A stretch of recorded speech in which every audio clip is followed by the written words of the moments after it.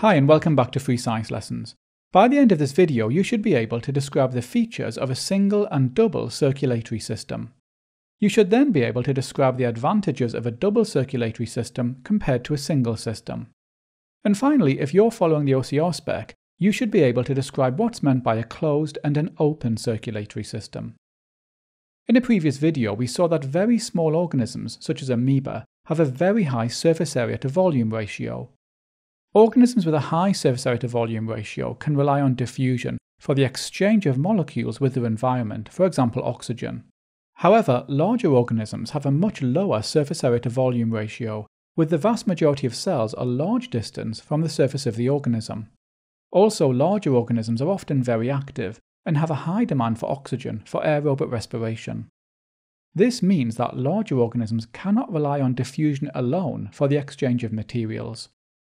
Now, we've already looked at how insects, fish and humans have specialised gas exchange systems. These ensure a very efficient exchange of oxygen and carbon dioxide.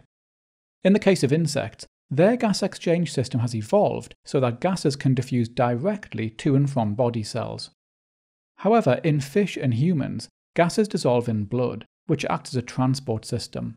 The blood then moves around the circulatory system, transferring gases between the cells and the gas exchange system.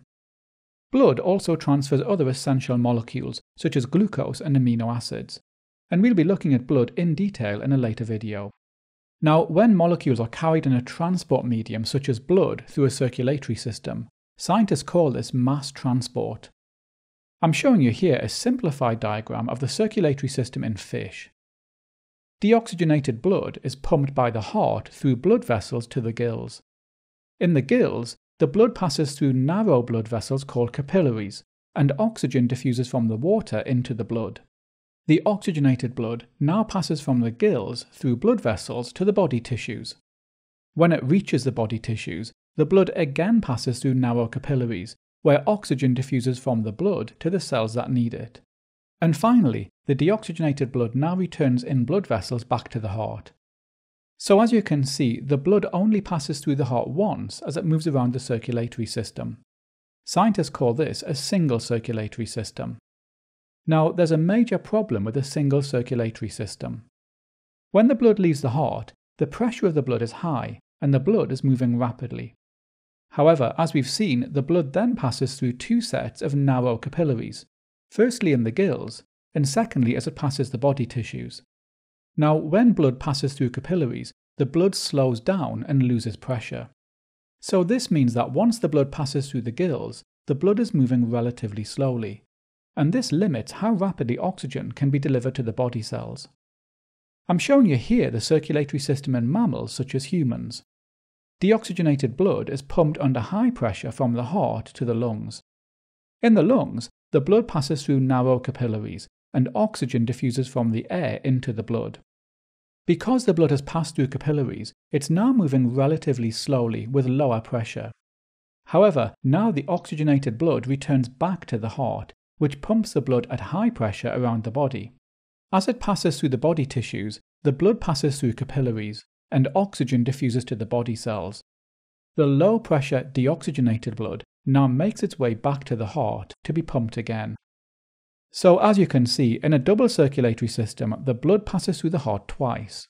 This ensures that the blood moves to the body tissues rapidly and under high pressure. And because of this, a double circulatory system can deliver oxygen more efficiently than a single circulatory system. Now, we're going to look at the structure of the human heart in a later video. You'll see that the human heart has two completely separate sides, one with oxygenated blood and one with deoxygenated blood, and under normal conditions these never mix. Okay, now if you're following the OCR spec, then you need to be able to describe what's meant by a closed and an open circulatory system. As we've seen in both fish and in mammals, the blood is always contained in blood vessels as it travels to and from the heart. Scientists call this a closed circulatory system. In a closed circulatory system, the blood can move relatively rapidly, and the amount of blood passing to different organs can be controlled by constricting or dilating blood vessels. Now, insects, on the other hand, have an open circulatory system. Insects do not contain blood. Instead, insects contain a fluid called hemolymph. Hemolymph carries nutrients such as sugars, but it does not carry oxygen.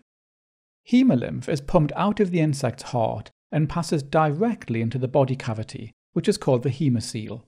Molecules are then transferred between the hemolymph and the body cells, and the hemolymph then makes its way back into the heart. Now, the key idea you need to understand is that the hemolymph is not carried in vessels, so this is an example of an open circulatory system. And because the hemolymph is not carried in vessels, it cannot move rapidly around the insect. Also, the insect cannot easily change the amount of hemolymph moving to different parts of its body. In the next video, we look at the structure of blood vessels in humans.